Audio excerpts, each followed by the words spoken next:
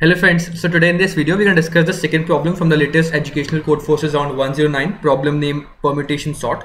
So it actually tells you that you have a permutation. Permutation means a set of array which consists of all the numbers which are different from 1 till n.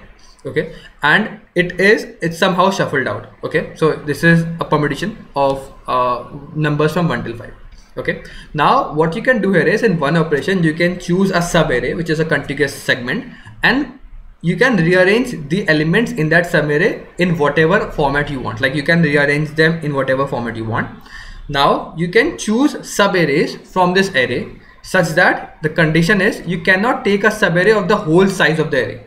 You cannot take a subarray of the whole size, like the whole array size. You can take out subarrays whatever size you want, but it should not be equal to the total size of the array. Okay, now your problem is, tell me how many number of operations you will require to sort out this whole array in an ascending order from smaller to greater. So given the constraint is that you cannot choose a subarray of the whole size, but you have to choose subarrays of whatever length except the whole size, and you can arrange them, like rearrange all the numbers in that subarray. Now the first thing which comes to my mind is, okay, if the whole array is already sorted out in an ascending order, then the answer is 0. Okay, the second thing which comes to my mind is there, obviously, because is there a somehow like upper bound to this number? Upper bound means that like I do not require 100 operations. Like I can do, because we can take any subarray of length 3 and we can do this in some certain number of operations. So I just thought about this, and what I did was, okay, look into this example, 1 3 2 4 1 3 2 4. In this I just take out this subarray and just reverse, like I can just arrange them out, sort them out, so it become 2 3 4, and it can be sorted in one step. Okay, if the whole subarray is let's assume that the whole subarray is reversed. Okay, the subarray is 4 3 2 1.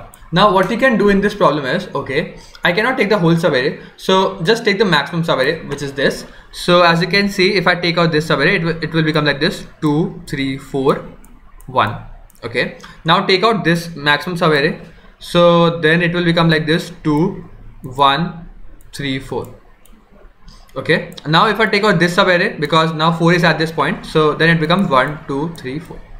So it means that any subarray of whatever size, because this is the maximum positions which is different. Okay, so it means that whatever is the subarray, I can sort them out, or I can find out the optimal positions in at most 3 steps. Like I will require one step, like 0 1 2 and 3. So whatever is the answer is, like I can do at most 3 steps. Now what are the cases for 1 step or 2 steps and 3 steps? So I found out for the 3 steps. So for 1 step, I just thought that, okay, I can choose a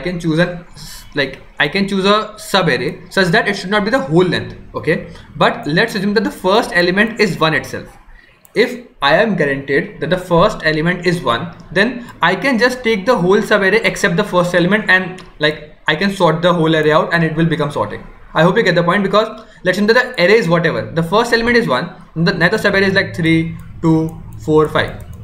I can just take out this subarray in every case, and then it will become sorted out. So, or else if the array is somewhat like this, such that the last number is at its correct place, the maximum number is 5 and the first number is anything else, like 2 1 4 3. So if the last number is at its place, I can take out this subarray. So it means that if the first element is at its correct place, or the last element is at the correct place, whatever, anyone is at the correct place, then what I can do here is I can just take all the rest of the numbers and just can do this in one step. I hope you get the point. That's the solution for 1 step. Okay, because I do not get that any other, because I'm taking out any generalized case. If the first or the last element is in the correct place, then we can just take the whole array. Else, if the first and the last element are not at its correct place, so let's assume that the first element and the last element both. Okay, so I am also telling you that in this, any one of them, the first or the last, is at its correct place. Let's assume that both of them are not at its correct place. So let's assume that the number are like this: 1 5, but 2 4 and 3. So 1 is also not at its correct place, and 5 is also not at its correct place, and this is 2 and 4.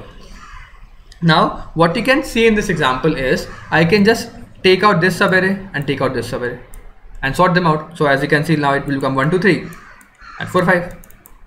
So this is the answer for second case. Now how you can see that what is happening here.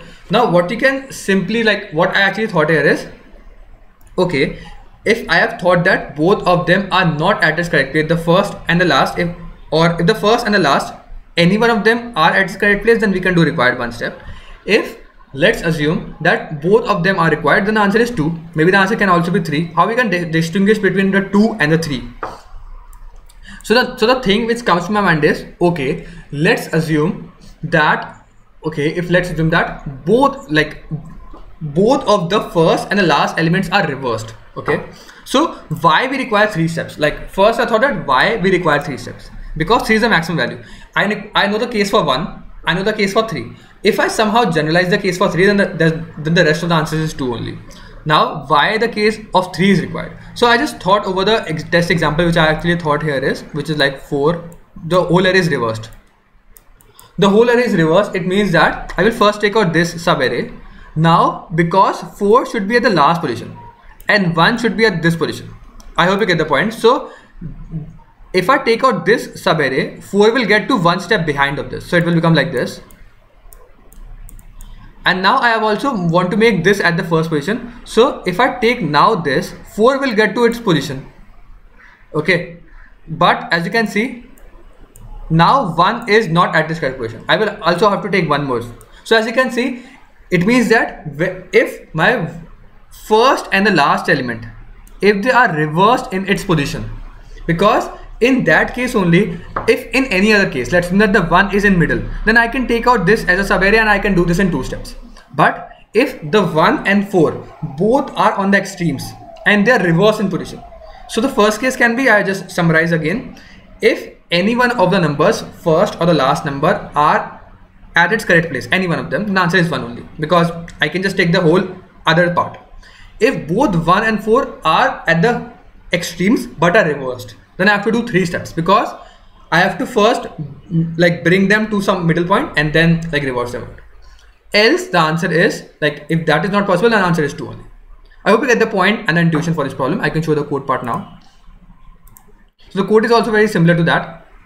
What we'll do here is, in this problem is, we first check that whether the array is sorted or not. If the array is already sorted, then the answer is okay, answer is 0 steps required. Else what we'll do, if the array is not sorted out, I have 3 cases. The condition for 1 is either the first element is the starting element or the last element is the ending element.